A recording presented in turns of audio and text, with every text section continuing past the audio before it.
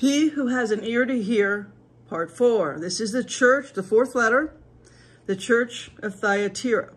The church during the apostles' time has passed at the time of this letter. So Jesus understands the progression of the churches. This is what he's really telling us in the letters. So the age of Ephesus has passed, the age and sufferings, right? Remember, of Smyrna has passed, the period of Pergamos is also gone. Thyatira follows. The church in Thyatira will continue only until the Lord Jesus comes back again. Not only Thyatira, but also Sardis, Philadelphia, and Laodicea. They will continue until the Lord Jesus returns. In the first three churches, there was no mention of the Lord's coming again. But in the last 4 letters, the coming back of the Lord Jesus is spoken of in each case. Laodicea, however, does not speak of the Lord's second coming literally because of something concerning her, which I will explain later. The latter 4 churches will continue until Lord Jesus returns. In the Bible, right, the number 7, you guys know, if you watch my videos, how much attention I pay to numbers. You should pay attention to numbers. In the Bible, the number 7 signifies completeness. 7 is composed of 3 plus 4. 3 is the number of God, right? God, he's 3 in 1. God, the Father, Son, and the Holy Spirit. 4 is the number of the creature of God. It is the number of the world, including the 4 directions, the 4 winds, the 4 seasons, and that I go on forever with that. I've already done a video on the numbers in the Bible and all of their meanings. All of these contain the number 4. 7 means the creator plus the creature. So when God is added to man, that is completion.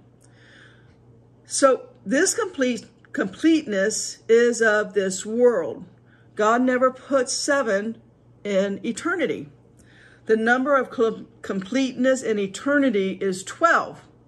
So 7 is 3 plus 4. 12 is 3 times 4. Are you catching that? When God and man are put together, that is completeness in this world. When the creator and the creature are joined together, then there is eternal completeness. So the number 7 is always 3 plus 4. The 7 churches are divided into the first 3 churches. We already did that. And now we're at the last 4 churches. 3 churches, the first 3 do not speak of the Lord's coming back, while the other 4 refer to the Lord's coming again. Thus, 3 churches belong to one group, while the other 4 belong to another group. So the church in Thyatira is first among the 4 churches that will exist, right? That progression, that age, that understanding, the practices, the teachings, whatever. All of that is going to exist until the return. So what are we taking note of now? Okay, how desolate the church has become in her outward appearance. First, we saw the behavior of the Nicolaitans. Later, we saw that it developed into a teaching. But what about the church now? The Lord says, but I have something against you, that you tolerate the woman Jezebel, she who calls herself a prophetess and teaches and leads my slaves astray to commit fornication and to eat idol sacrifices. That's in verse 20. So who is Jezebel? Jezebel, you guys remember this. And if you don't, man, go read in Kings, all about Jezebel, Ahab, and Elijah, and that showdown. Oh my goodness, best story in the Bible, if you ask me, other than, Jesus' time here. So Jezebel was the wife of Ahab, who married her from the land of the Zidonians, the Gentiles. Jezebel seduced the people to worship Baal. Seriously, go read 1 Kings, starting at 16, 30, and on down. 1 Kings 16. Baal was the god of the Gentiles, not the God of the people of Israel. Jezebel told the people to worship the image of Baal. The problem was not just idols, but that God of Israel had been replaced. Baal was brought in and worshipped as their own God. In the history of the Jewish nation, Israel, up to 1 Kings 16, no one had ever led the people of Israel to sin in such a way as Ahab.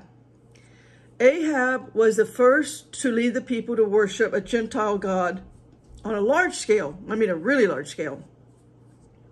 Not even Jeroboam could match him in the sins he committed. Okay, so Jezebel is a woman, as in the woman in Revelation 17. That is referring to the Roman Catholic Church. In Matthew 13:33, the woman who took the leaven and hid it 3 measures of meal is also the Roman Catholic Church. Naturally, therefore, the woman in Revelation 2:20 also represents the Catholic Church. God never acknowledges the marriage between his people and the Gentiles as proper. God said that that is fornication. So Jezebel was not the queen. The coming together of Ahab and Jezebel was fornication. Fornication is confusion. What God sees is a woman who was confusing the words of God and the people of God. This woman brought in, This woman brought in the God of the Gentiles. I have already said that the result of fornication is idolatry.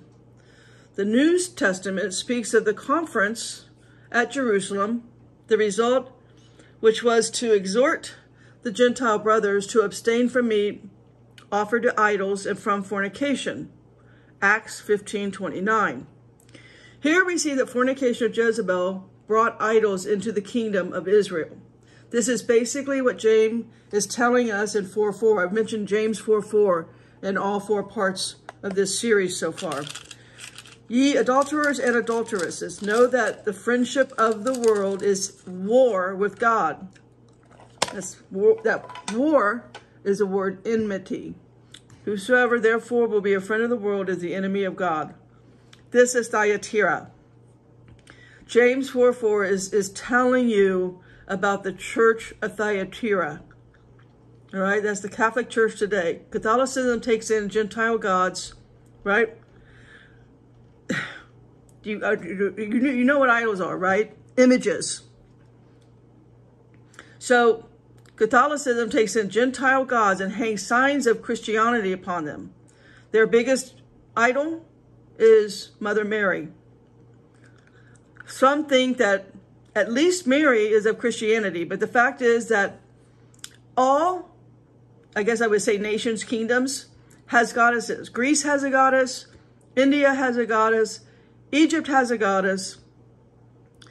At this point, in the day when the Catholic Church was started, everybody had a goddess except Christianity. So they thought that they needed a goddess, and they brought in Mary. Actually, there is no goddess in Christianity. The origin of the concept of the goddess is in the Gentiles. So this is idolatry on top of fornication. This is Jezebel bringing in the things of the Gentiles to the kingdom of Israel. Whenever the church has authority to preach, that is Jezebel. You need to understand Jezebel. You need to understand the spirit of Jezebel. You got to read, that 1 Kings. Just read that and just understand. This Jezebel spirit is our world today. It is nothing but Jezebel. It is woke. It is stupid. I'll just stop there. It is woke. And I'll say it like Trump said it. Woke means dumbass. All right, that's the spirit today. About one of the only times I listened to Trump talk was when he said that in his speech. All right, so the church has nothing to say, is what I'm trying to say here. In other words, the church has not got the word of God in it. It's a bunch of fluff. It's a bunch of stuff that these preachers say that makes you want to keep coming back and idolizing them. They're not reading from the book of, they're not reading the living word. They're just not. Most of them aren't even reading King James. The Son of God is the word. Therefore, only he has the word. Christ is the head of the church, not the priest, not the pastor, not the clerk. Christ, right? You sit in your living room, read that's your body is the temple. Your body is the ecclesia. Your body is the bride. And the only priest that you have here in this fallen world is the Holy Spirit in you, reading the living word. Christ is the head of the church. Therefore, only he can speak.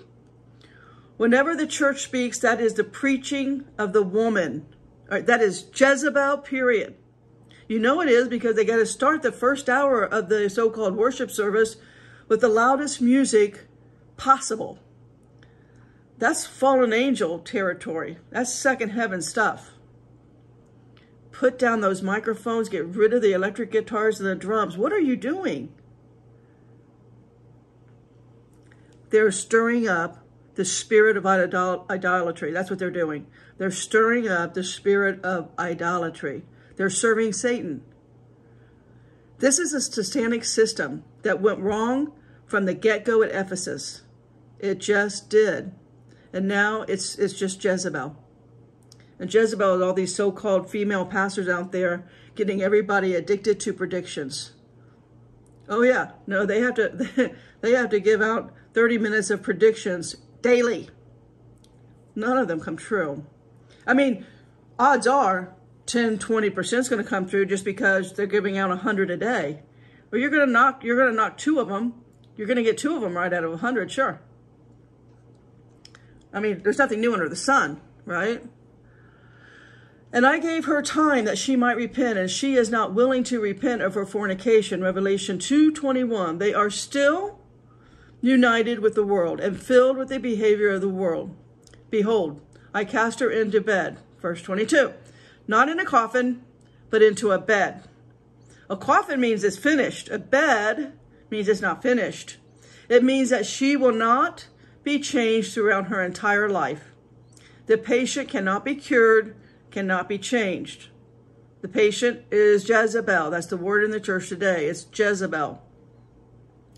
Continuing in that present condition, she is incurable. The church is incurable.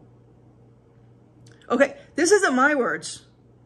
Read Revelation 2. It's right there. These are the words of Jesus himself. He's telling you about the church today. He understands the progression, and he's telling you about these last 4, should I say stages, maybe? The last 4 progressions. And the biggest is Jezebel. Listen, at that Elijah showdown, at that Elijah's fire, there was 850 of her Baal prophets and her Asherah prophets. That's the spirit going on today with these so-called women pastors who need to make 100 predictions a day. All right, so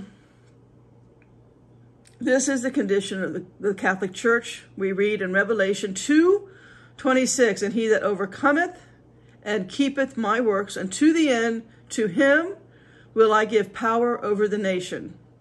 Thyatira, Sardis, Philadelphia, and Laodicea will continue until the Lord Jesus comes again. The first 3 all came and went. The last 4 emerge gradually and continue together until the Lord comes back. Now, I personally want Philadelphia. Well, anyone who reads the letters understands Philadelphia, and that's the only way it should be. So, we are going to start part 5 with the church in Sardis. And all God's people said, amen.